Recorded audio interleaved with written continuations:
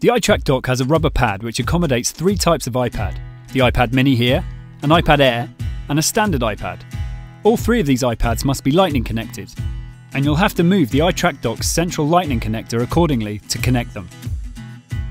The iTrack dock charges your iPad at the same time as recording and playing back music, which is a great benefit and makes sure the battery doesn't die, so you won't lose your recording. First, plug in the power supply. Ensure the switch is set to the off position. Then plug the other end into the mains. Next, set up a microphone stand and screw on the mic clip. Once connected, screw the mic into the clip. Both the mic and clip come with the iTrack dock studio pack. Now connect the XLR cable to the mic and plug the other end into input 2's mic input. Connect a pop shield to your mic stand and place it about 2 to 3 inches from the mic capsule. This stops any plosive parts of the words from distorting the vocal recording, like this. It doesn't sound great, does it?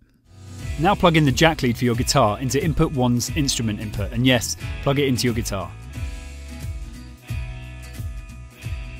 Connecting speakers to the iTrack dock is really easy. Just plug your balanced cables into the back of the speakers, then plug the other ends into the monitor outputs on the back of the dock.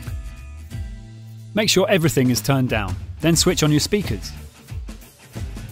If you don't have speakers, fear not. The headphone output is on the side of the iTrack dock. With the headphone volume turned down, ask your artist to put headphones on and get a feel for how they're sounding. Adjust the headphone level to suit and switch on the direct monitor button to reduce any latency, which can be off-putting to the recording process. Latency sounds a bit like this in your headphones. So you want to start recording music onto iPad, but you're not sure what equipment you might need. So you can see why it's really annoying. Once the artist is happy with the headphone mix, you need to check that what they're singing and playing won't clip or distort.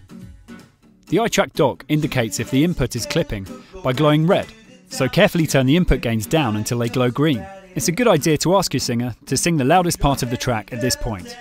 After installing the tape app, configure the inputs by tapping on these sections so they're set to input 1 and input 2. And when you're ready, hit record.